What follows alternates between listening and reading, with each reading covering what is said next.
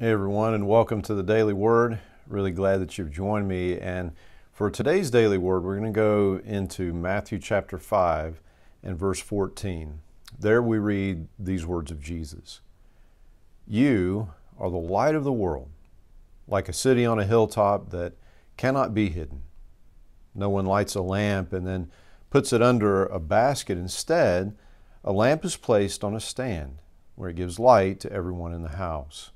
In the same way, let your good deeds shine out for all to see, so that everyone will praise your heavenly Father.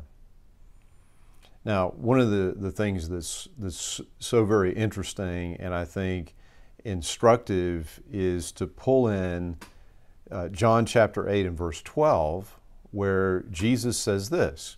He says, I am the light of the world. If you follow me, you won't have to walk in darkness because you will have the light that leads to life, or the light of life. And so we have Jesus in one instance declaring that He is the light of the world. And on another occasion, as He's teaching on the Mount of Beatitudes there, He says to His followers, you are the light of the world. Isn't that interesting?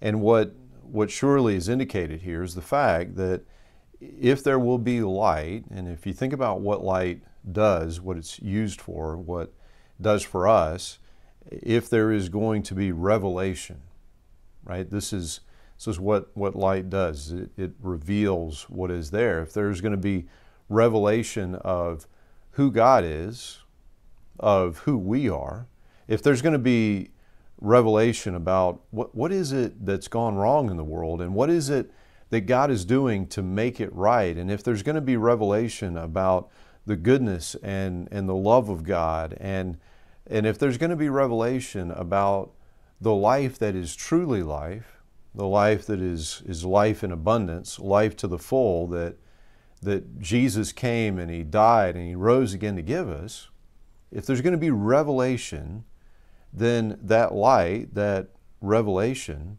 will come from Jesus Christ, and it will be reflected on His followers.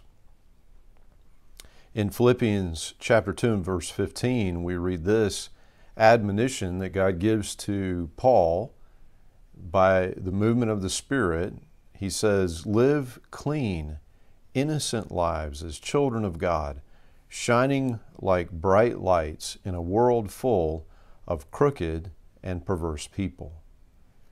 Now, one of the things that folks have observed, and it's not hard to see this, is that our nation, unfortunately, it has begun to move culturally away from the Lord, away from the Christian faith that actually undergirds our nation, and this is obviously a very concerning thing, a very sad thing.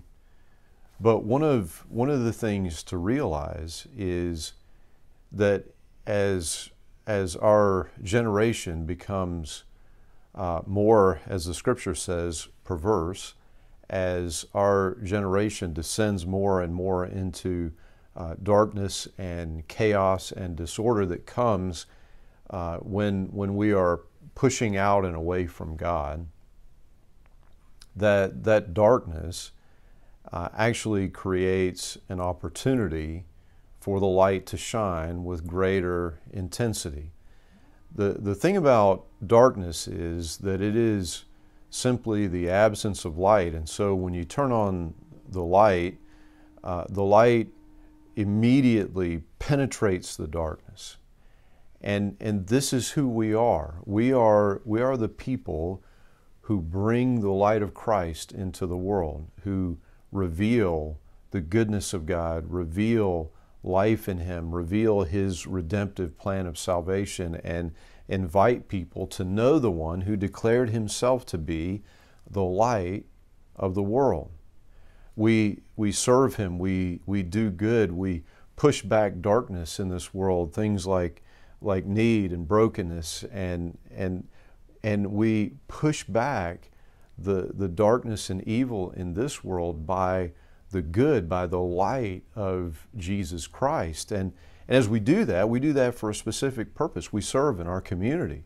We do good things to bring about the kingdom of God, things as God would want them to be. People having enough to eat, people understanding His love, marriages being made whole, broken hearts mended, people who are being oppressed, sorely oppressed by addiction and compulsions, knowing freedom in Jesus Christ. We do this good, and we do it in order to reflect the goodness of God and to invite people into relationship with the one who is the light of the world. So they no longer have to walk in darkness, not knowing who they are, where they're going, but actually walking hand in hand with the one who is the light, the true light of life.